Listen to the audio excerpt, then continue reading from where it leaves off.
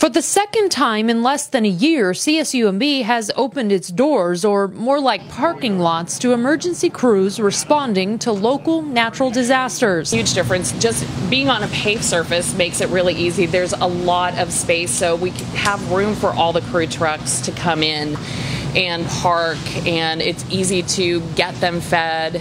And it's an easy in and easy out. Close to 125 crew members will be coming through this base camp at some point. And then dinner will be set up here to refuel themselves and their trucks and get their next assignment for storm recovery. This is where we handle kind of all the random requests that come into the base camp.